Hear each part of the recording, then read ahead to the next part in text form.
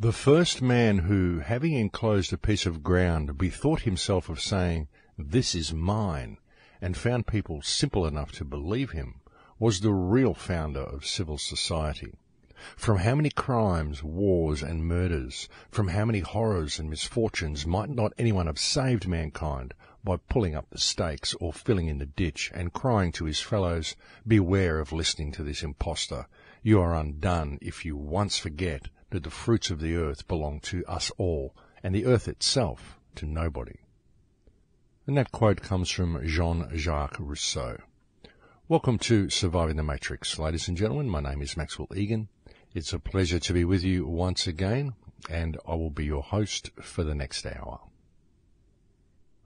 In looking at the world today, and in looking at the responses of the general population towards any given situation, what becomes very apparent is that one of the main things that perpetuates the control system under which we find ourselves living today is the subliminal social programming of the population. People within our societies operate in very programmed ways, whether they know they do so or not.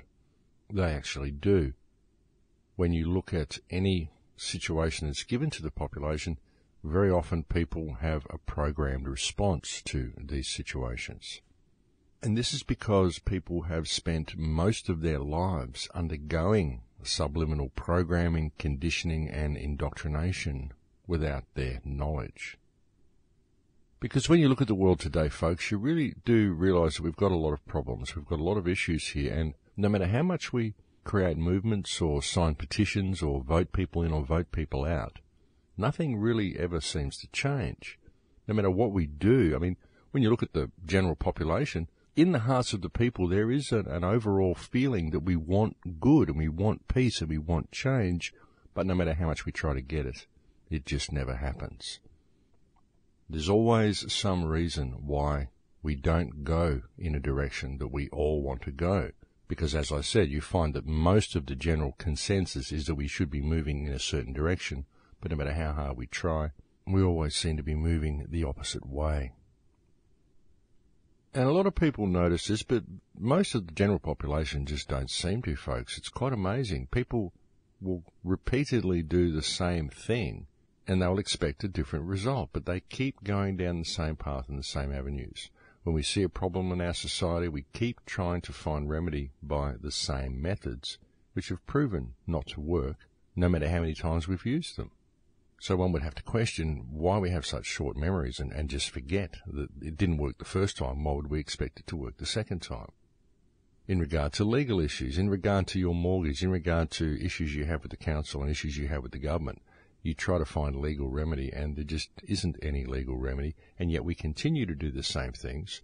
When we're faced with these problems, we continue to go down the same paths. And meanwhile, in our lives and in our societies, as a general population, we seem to be intent on pursuing completely meaningless activities all the time and attempting to reach certain rungs on the social ladder.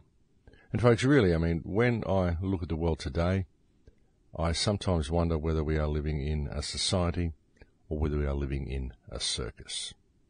Because, as I said, I mean, honestly, folks, the superficial things that people seem to spend their lives doing and indulging in, and the way people are puppeteered and the way public reaction is moulded and all of the way people are controlled, it just never ceases to amaze me.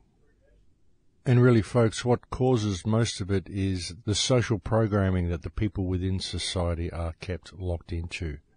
It's very deliberately done and it's very meticulously done, and it's something that most people are very much unaware of, but it's there everywhere in their day-to-day life. People are always reacting in a controlled way. They're always finding themselves doing certain things, and they often don't know why they do them. They're doing things in order to fit in with the social scheme of things, and they're always programmed to react in certain ways to certain situations. They may not realize that they are, but they very often are, and society is very much puppeteered this way. And it's a great method of keeping people distracted as well, because while people are focused on one particular event, you will always find that there is something going on in the other direction while they're not paying attention. And folks, I'm sorry, and as much as I'd really like to avoid the topic, there seems to be no way that I can't mention the Trayvon Martin case at this point, because what we've seen in the Trayvon Martin case and the ever so predictable and ever so programmed responses we've seen from the population in this theatrical news story, it's kind of like Wag the Dog, only it's Wag the racial dog. I mean, folks, really the controlling hand has almost stooped to the level of a B-grade movie with all of this. I mean, it's so predictable and it's so obvious what's going on, and it's so amazing to see how programmed the people are in their responses to the situation. And folks, look, the Trayvon Martin Zimmerman thing, it's not an important issue. People get killed all the time. Yes, it's a terrible thing that this person died, and it's terrible that the person shot him as well. But it's not an important issue. And the only reason the mainstream media is focusing so much attention on this case is because it promotes racial division. It gives people an excuse to take out their pent-up frustrations on the guy next door rather than noticing what's actually going on around them. I mean, look at the timing for one thing, folks. The timing of this Trayvon Martin Zimmerman verdict could not be more impeccable, could it? I mean, the United States government has just been caught spying on the entire planet, or should I say colluding with a number of Western governments in spying on the entire planet. There's a Western-backed Al-Qaeda coup going on in Syria that is financed by the West and could even bring about the start of World War III. And just stop for a minute to really let that sink in, folks. We've got Al-Qaeda, who is a terrorist organisation, apparently, so we're told, responsible for bringing down the Twin Towers, the world's most wanted terrorist organisation, and here they are, infiltrating into Syria and staging terrorist attacks against the government, and all of it is backed by the United States, and it's backed by Western governments, and we've decided that we should support the rebels because they're the good guys. This is Al-Qaeda, folks. Just let that sit with you for a little while. This is what President Obama and his supporters are financing and supporting, and this is the direction they wish to take the planet now. Not to mention the fact that the United States President is in office without a proper birth certificate, and we've got illegal wars going on in Iraq, we've got war posturing towards Iran, we've got what's going on in Palestine, we've got the amount of people being killed by drone strikes in Pakistan. We've got drones being deployed over US cities. We've got torture that's been legalized in the United States. We've got secret prisons with people in there charged of no crime, just suspected of being something that they may or may not be. We've got the Bradley Manning case and the whole fiasco that goes along with it, along with numerous other issues of equal importance.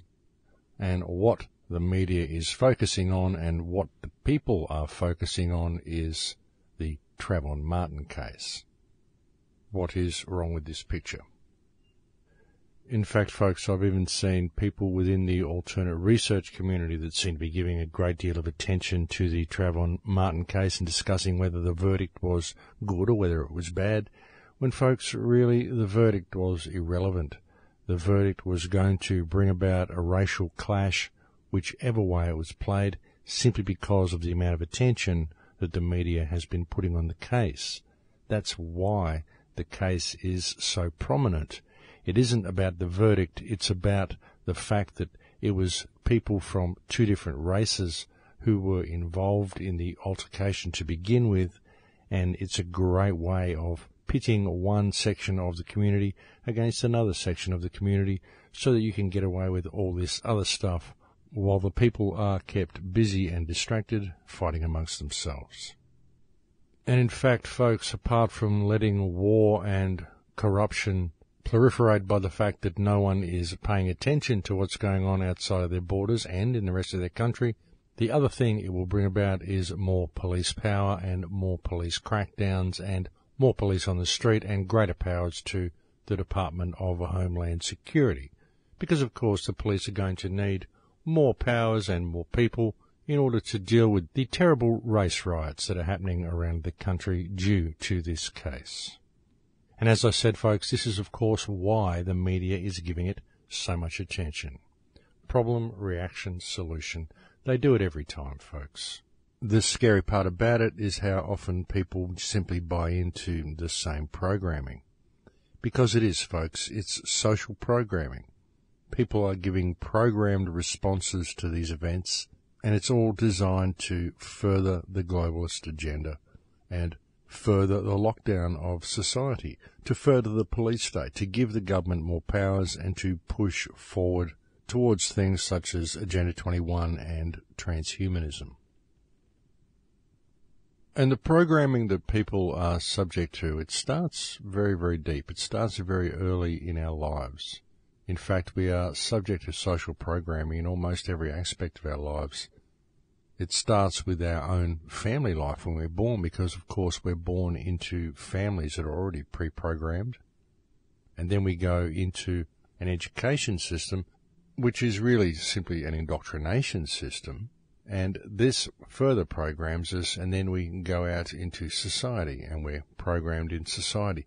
One of the most effective tools, of course, though, is television, because television is able to subliminally program people into programmed, controlled responses to any situation.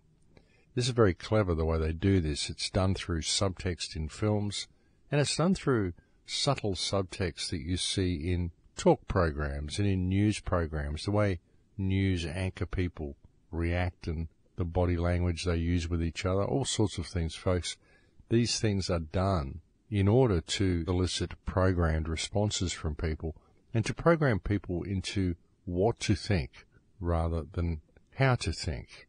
None of our society and none of our education system is really about teaching people how to think, unless it's teaching them how to think about things in a left brain analytical way.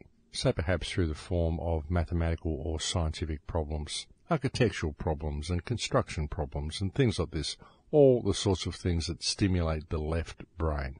Never anything that stimulates the right brain. In fact, everything they do is designed to not only leave out any stimulation to the right brain, but it's designed to actually atrophy the right brain. And not only that, but to also shut down the corpus callosum, which is the axonal fibers in your brain, which cause your left and right brain to talk to one another. You see, they don't want people thinking about their lives artistically, folks. They don't want people thinking about reality artistically. They want to separate you from the art of your life and lock you within a left brain analytical system. And I've spoken about this very, very often, but that is what the social programming is for. Because really, when you look at it, folks, there's no reason for us to have a society that functions according to the parameters of this society. This society is based solely on an economic model, and it's only able to function and perpetuate the economic model because of its ability to separate and divide the people within the social structure of this system. And again, this is all done through social programming, which we are subject to in every aspect of our lives. And you think about it, folks, the economic division, the social hierarchy, and division really in all aspects of our social systems, folks. You know, division in the type of car you drive, the type of clothes you wear, what your political or religious beliefs are, what your skin colour is, what sort of music you listen to, who your favourite sports team is. There's so many things that are designed to perpetuate division within our society, while at the same time satisfying our naturally tribal instincts and our need for association with those of like mind and like belief and like interests. So it creates little pockets and little groups within society which are all separated from each other. And it also causes people to want to be attracted to those with similar likes and similar beliefs, because you need to have that reinforcement of a group around you. It takes the individuality away from you. It takes the personal experience away from you, because obviously it's very threatening out there. You've got all of these other people who believe different things, who wear different clothes, drive different cars, live on a different rung of the social hierarchy. And so you have all of this separation, and so it can be very dangerous and dark and lonely out there until you find a group with which you can identify with. And this, of course, is a tribal instinct. And our society very much promotes these type of situations and promotes these type of relationships that people have with each other because it gives them something external to themselves to cling on to while separating themselves from not only the community at large, but also from their real self, from their inner self. It prevents them from seeing the true art of themselves, and it causes them to identify that artistic expression with the group that they belong to. You'll find there's very few people that truly like their own company. I mean, there are some. I actually know quite a lot of people who very much enjoy their own company. But in society in general, it's actually quite rare to find people who really like that time alone. I mean, everybody needs time out, of course, but most people in this society prefer to function in social groups. Everybody's got a best friend or a close group of friends that they hang around with and they do things together. And though people do have time out and do have time on their own, very few people really enjoy it and very few people really find the time that they spend alone to be a philosophical time or a time for reflection or a time for inner growth. Many of them just see it as a time when they can do the things that they don't like to do in front of other people. Maybe watch their favourite television show or listen to some music that nobody else likes or whatever other indulgence that they have that they like to hide from the world. That's very often what people do with their alone time. And really such times are very useful and can be very beneficial in helping you connect with the true art of yourself. And again, folks, this all comes down to social programming. Programmed responses to given situations and a loss of personal input via a loss of personal art, or even the knowledge of your own art, the knowledge of the art of your existence. We're just not taught these things. We're not ever given a true vision of what reality is.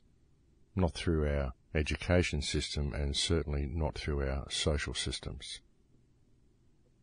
And the Trayvon Martin case is really a very good example of this, folks, because the government is in so much difficulty at the moment. Governments around the world are in so much difficulty, and they need things that are going to distract the population. And a racial issue is perfect for this, folks, because racism and the oppression of different races and the oppression of different ethnic groups, these are things that are driven heavily into the hearts of the people. We have a very long history of racial oppression and of oppression of different ethnic groups and different minority groups. And so when people see someone else harmed and they are able to read race into it, it hits very deeply in their hearts and it grabs them and it creates a groundswell in the people because it's something that people can identify with. It's something that people can see right in front of their faces, and it's something that they can believe that they can do something about. At least they can have an effect. Because, as I said, you can go and attack the guy next door now because he might have a different skin colour, and you can release some of that pent-up emotion and pent-up frustration that you feel and that everybody feels as a result of this society. Because humankind has been disconnected from themselves so much and disconnected from their potential and disconnected from what they should be that most people inside harbour a lot of inattention. They don't really know why it's there. They just know reality shouldn't be the way it is because they're struggling so hard. Everybody feels dissatisfied inside. Even those who have managed to accumulate a lot of wealth often feel quite dissatisfied inside because no matter how much wealth they have managed to accumulate, it still hasn't brought them to themselves. It still hasn't given them what they wanted. You know, people are given a certain view of what their life will be if they follow this certain path, but when they get there, it's never the way it looked in the magazine. It's always never quite what they expected it to be, and they're always missing something, and what they're missing is themselves, because they've always been programmed to search for themselves and search for satisfaction and gratification and success and growth and happiness in things which are external to themselves. And again, folks, this is the result of social programming. So because people have reached these pinnacles and because people haven't reached these pinnacles and their life is not the way it should be, or not the way they believe it should be, not the way it appears in the magazine anyway, then people feel very dissatisfied with themselves. They don't know what the problem is. Very often they feel that they are of lesser worth than other people because they haven't managed to accumulate as much stuff as other people. So they judge themselves poorly.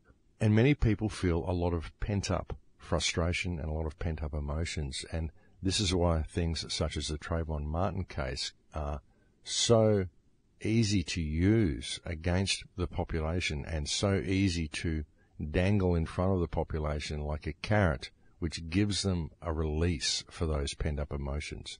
And it's a release that can, as I said, be directed at the person next door simply because he has a different skin colour. So it's perfect for the system to use situations like this. And this is exactly what they're using it for. And they do these sorts of things all the time when they find themselves in hot water, the way they are with this whole NSA debacle and all of the stuff that's going on in the United States at the moment. This is a perfect distraction to keep the people occupied with something on the street that they can go out and hit themselves rather than focusing their attention on the criminality in government.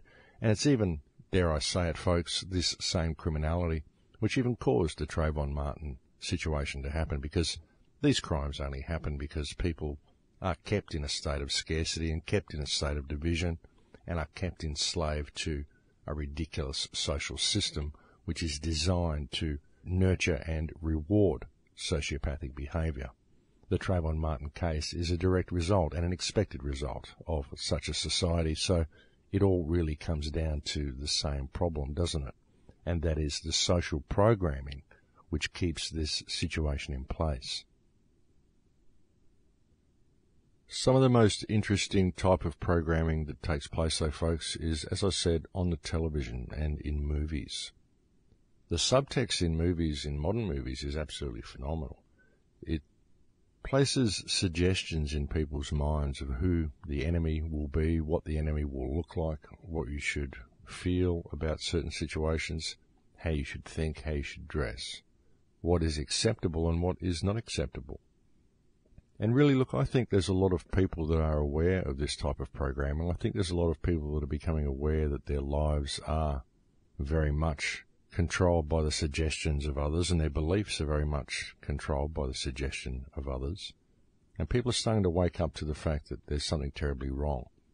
And what we have to do, folks, is we have to find a way out of this situation. We have to find a way of reining things in and getting the system back on track.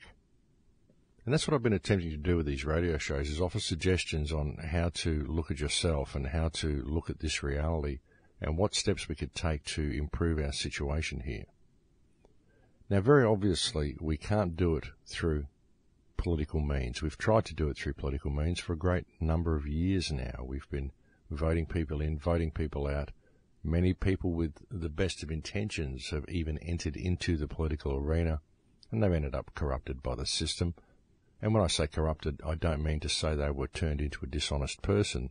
What I mean is they were simply forced to operate via corrupt parameters in a corrupt system. I mean, the system is inherently corrupt. It's dysfunctional. So when you enter into that arena and you're forced to operate within those parameters, then anything you may try to accomplish is corrupted by default, simply because of the parameters in which it's forced to operate. So you can't enter into that system. There's no point entering into that system. We've tried that. It doesn't work. We've tried petitions. We've tried protests. We've tried revolutions where we've pulled down one government and we've put up another government. We've tried replacing leaders. We've tried impeaching the executive office. We've tried all sorts of things, and we never seem to get to where we want to go.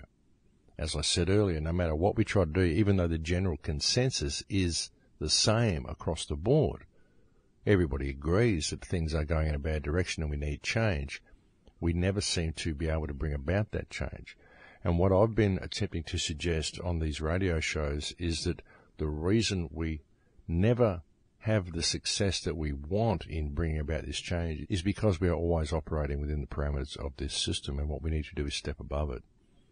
And folks, a lot of people have had difficulty with this. They've had trouble with the concept of what it would be like to step above the system and hold the government in breach of trust, and said, well, have you tried that? How did it work out for you? And the thing is that I can't do it on my own. I need the rest of the population with me. the whole population needs to stand up and do this, and I believe that the only way they're going to do it is by understanding who and what they are personally. I think it's a personal issue. I think that everybody has to rediscover themselves so that they can see the farcical reality that they're forced to endure, and they can see the possibility that they can do something about it simply through the weight of numbers, because the people that are doing all this, the people in government, are just people in government. They're just our employees. That's all they are. They don't actually own the system. They don't actually own us. They don't own the wealth of this nation. Nobody owns the wealth of the nation. The nation, the country is the country. Nobody owns the earth. You might be the custodian of a piece of it for a while, but you don't own it. I mean, it's just a different way of looking at things, but I'm probably getting off topic. But what I'm trying to say here, folks, is that we do need change, but the change has got to come from the people. And it's only going to come when the people discover themselves. And the only way we're going to ever get that to happen is to start respecting ourselves and respecting the people around us. I've been focusing on this quite a bit lately because I really do believe it is the answer. And we're getting at a crucial time in history here. We're getting at a time when the people really do need to pay attention. But what are they going to be paying attention to? That is the question. And really, they need to pay attention to themselves and realize their own potential, realize what they are, because once they do that, they have the ability to see that in other people, and we can unite as a community. We can stand up and we can rein this system in one day. We can demand transparency in our government. We can change the direction everything is going if we choose to participate en masse, and we can do it in one day. But it has to be done in a peaceful and respectful manner. That's the only way we can do it. We've got to realise that these people that are running the country, they're just like kids that are out of control. We've got to slap them on the wrist and put the ship of state back on course, because it's certainly not at the moment. But I think it's break time here, folks, so I'll have to leave it there for now. It's a pleasure having your company on the air today, and I'll speak to you again in a few minutes. Thanks for listening. And welcome back, ladies and gentlemen. So if people can become aware of the social programming that surrounds them, then half the battle is won already, just because they're aware of the programming. And it's important that people do become aware of the programming, folks, because, as I've often said, you can't fix a problem until you become aware that a problem exists. The mere knowledge of the problem's existence then provides you with the opportunity that you need to address the problem, because all of these things are just opportunities, really, when you look at it from that perspective.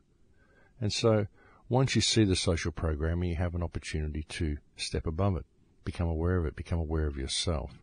And that's where you begin to see where the remedy is, because the remedy lies above the system. It's the social programming that keeps people in the belief that the system is real, that the system enslaves them. And on an individual level, in many ways, it does. But if we were to suddenly respect each other and to step above the system and have that faith that we used to have in ourselves, that we should have in ourselves again, then we can find the remedy there. I really believe this. I really believe that if we were to act as a whole, we could fix this whole situation. We could fix every problem in the world if we were to simply act as one species, one unified species, and work to create a better future. I think that the psychopaths that are running the world would lose their control instantly if the population, the general population, were to come into their power. And again, the only reason the people don't come into their power is because they don't know that power's there. They don't know it exists because of the social programming they're subject to. Truly, I believe that one of the main keys is to become aware of the economic system, to become aware of the economic reality that's been superimposed over reality, the false economy that we're forced to adhere to, and the state of scarcity that we're kept in, because this is what keeps us on the treadmill and prevents us from noticing all of the other stuff. And if we ever do notice, well, they just stage something like the Trayvon Martin case so that we all get distracted with that issue again, instead of really paying attention to what's going on.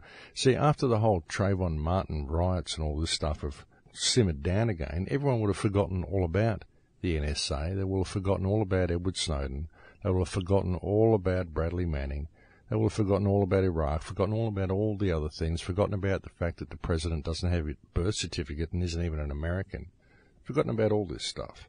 And that's what they use these things for.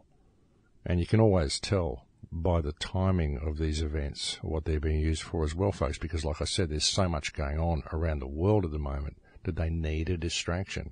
And the easiest distraction that they've got is to play on people's racial issues, because everybody has them, because we've got a society which has promoted racial issues and ethnic issues and divisionism to every degree possible. It's been almost a work of art, the way our society has become racially and ethnically divided.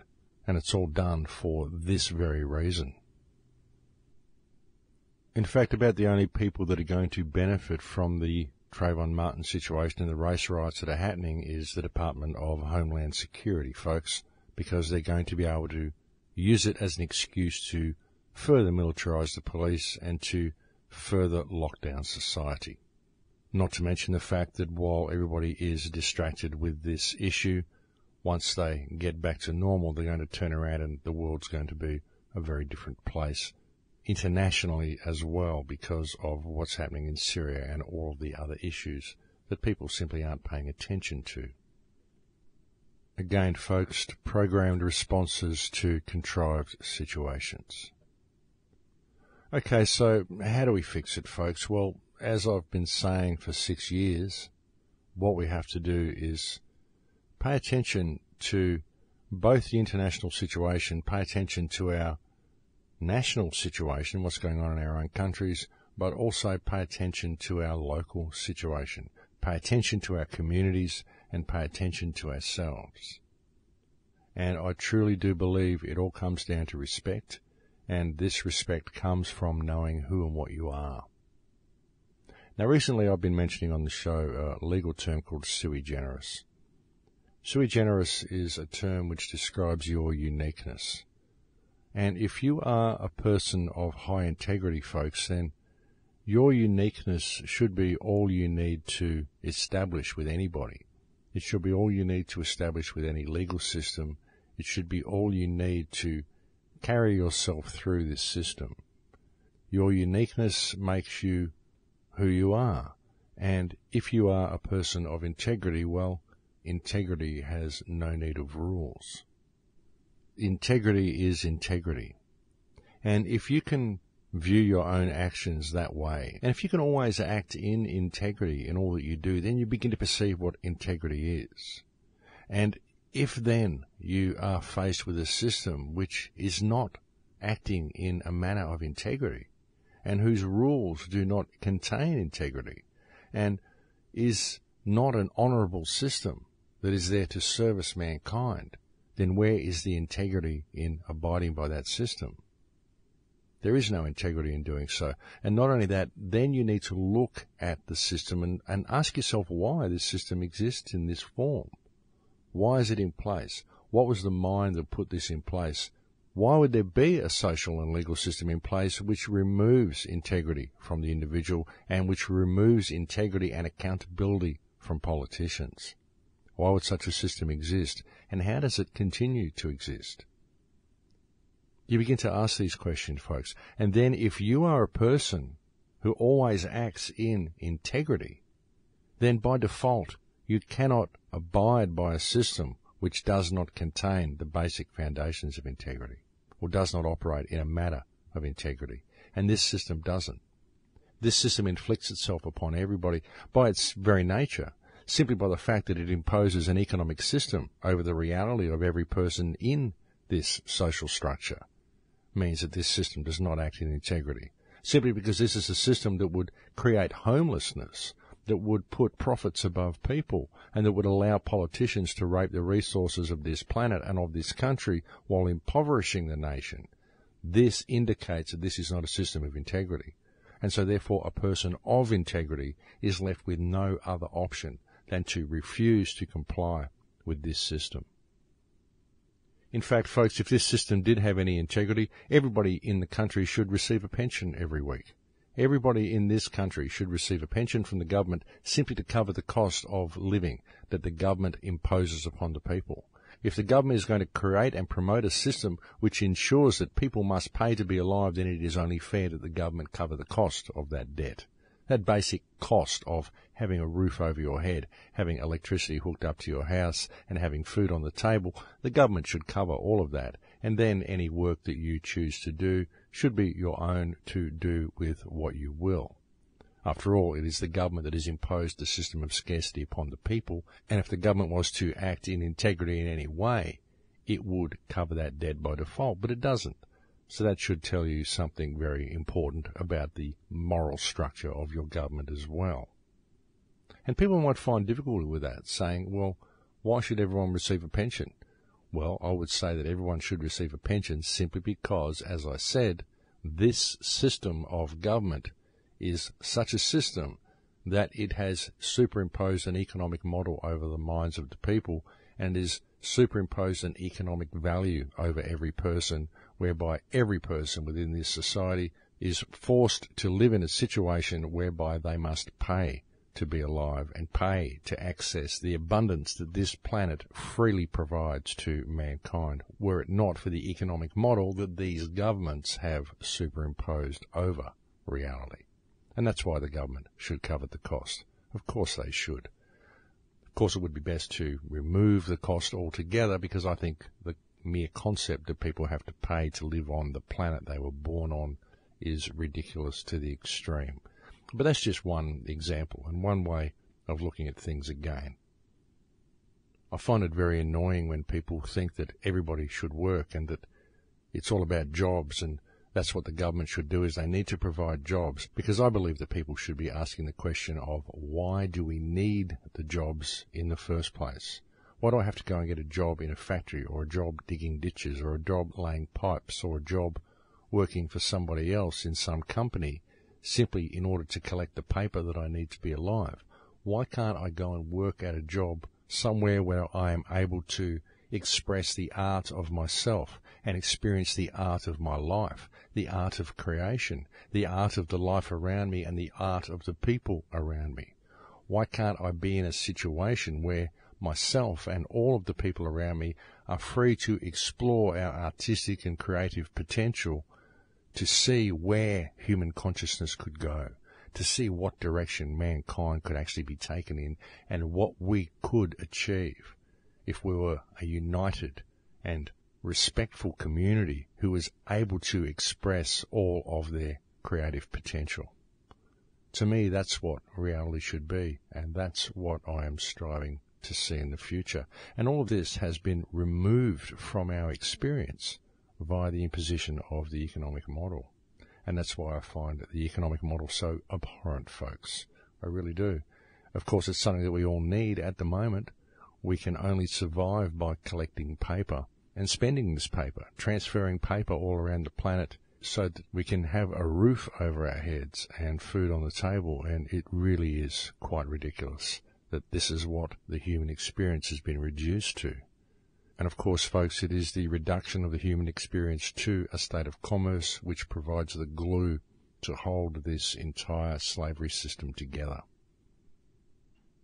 And they keep tightening this slavery system up, folks. They're making it more and more difficult for people to get by in the world. They're making it more and more difficult for people to find professions that they love. They're attempting to take naturopaths off the register here in Australia. They don't want people performing natural remedies. They don't want anyone thinking holistically or working to experience the art of themselves in any way if they can help it. They are making worthwhile jobs and jobs of integrity more and more scarce, while increasing the cost of living and forcing people to do things that they don't like to do, destroying the human spirit in every way they possibly can. And they've really reduced the first world to a spiritual consciousness whereby these people will do anything they can in order to collect the paper they need to survive, because they are completely convinced the paper is real. This is why we're seeing the transfer of wealth now from the first world into the third world, because the people in the first world will do anything they want. They've lost most of their family connection. They've lost any real connection to each other spiritually or or any real social wholeness, any real community spirit. It's gone from most Western societies, unless you still find it sometimes in small towns. But within major cities, there is no communal spirit. There is nothing to unite the people, and it's getting more and more cutthroat. And this is all being done by design, folks, because, as I said, it keeps people distracted and it keeps them on the treadmill. It prevents them from waking up, and it causes them to be always focused on the collection of paper and always locked into a state of fear-based mind control, whereby they become fixated on survival and very little else holds any real meaning for them. And again, folks, this is all a result of social programming. And really, folks, what it's all about, as I've so often said, is division. And divisionist programming really is being pushed upon human consciousness, and it's coming from all directions, folks. We're virtually bombarded with it all the time, simply through the economic system and through the social systems, through the tribal traditions that are deep inside us as well, the need to belong to a certain sports team or a certain car club or a certain social group. These are all tribal things. And the reason I believe that we reach out for these tribal things is because we are so locked into a dysfunctional system that I think we're searching for anything. We're searching for anything that we can find with which to identify with. We're looking for some security blanket whereby there are people there who think like us and who we trust and who will act in predictable ways so that we don't have to be scared of them or worried about them or really think for ourselves in any way. We don't have to worry about how to act because we know how to act in the company of these people. And it provides some solace for people, an escape, if you will, from their dysfunctional lives. And I think many people need this, and they really don't want to know about what the bigger problems are because they're already worried enough about collecting paper. They're worried enough because they're locked into this economic and social system, and that's really all that matters to them. They just want to be in a position where they have the respect that they believe they need, but they believe that respect can only come through the collection of exterior possessions and external possessions. They don't ever believe that respect can come from the integrity of themselves, because they don't get that respect from people, because the people that they are dealing with are also programmed into the same reality that they are programmed into. You know, when you really step back and look at all this, folks, you see the enormous problems and the enormous hurdles that we have to overcome through the social programming that people are subject to. And as I said, it's not just social. We've got religious programming, we've got economic programming, we've got the educational programming, we've got the subtext that people are subject to all the time, and the way we program ourselves and we police our own thoughts because we are living in this state of fear-based mind control, which affects us on so many levels, to the extent where we are also in fear of what our friends think about us and those people around us may think if we were to offer them a view that may be outside of the box. So we police our own thoughts, we police what we do, and we live in a state where we have this huge cloud that seems to hang over human consciousness, and we do everything we can to stay in our own little patch of sunlight and not let the cloud affect us. We don't want to look up and notice that it's there because we're scared that if we do, it may rain on us. And very often it does. Very often people who speak out against the system find themselves up against very adverse forces who will stop at nothing to silence them in what they say. That's why even doing what I do can be quite dangerous, and many people who speak out against the system find that they do come up against severe difficulties. I've certainly had my share, folks. I've had a number of situations arise since I started speaking out, actually, and they continue to arise. I've had all sorts of problems with donations and all sorts of problems with getting the message out to people, but I continue to persevere because I think it's an important message and it's an important time for humanity. And I really do believe that there are so many people around the planet now waking up and beginning to realize that all is not as they thought it was, and that the system really does need our attention, that I simply can't stop now. I think it's too good a time to be alive. It's too important a time to be alive. And now more than ever, it's important for as many people as possible to stand up and be counted and to have their voices heard. The revelations of Edward Snowden and spying of the NSA has confirmed everything we've been saying for years. The situation in Syria, whereby we have Al-Qaeda being funded by our governments, when these are apparently the world's most terrible terrorist organization, this shows what our governments are prepared to do. The fact that coal seam gas mining is still happening all around the planet, despite the fact that it's destroying the water table, and despite the huge public outcry regarding the practice, shows how little regard our governments have for the population of their country and how it's all about the economic model. And we've got riots and protests, huge protests, the likes of which the world has never seen before, happening in many countries around the world. And all of this shows that there is a huge awakening and that the workings of the mechanism have been laid bare, and that people all around the planet want change. So now we just have to think about what that change should be and how we are going to go about that change, what we intend to do from this point. But the most important thing in all of this, folks, is that we realize that it's time for us all to pay attention to what's going on around us. Now more than ever, that time has come. The time that we have waited for human consciousness to really shift and for the world to really start moving in a proper direction, a direction that is good and right and beneficial for not only mankind but for all life on the planet. That time is now. The time in history when mankind really stood up, stepped up to the plate, realized our potential and realized what we've done here, what we've allowed to be done in our name, what we've allowed to be constructed around us, which is simply a fictitious system of rules that have been written down by public trustees, whom we, the people, employ to do the opposite of what they've done.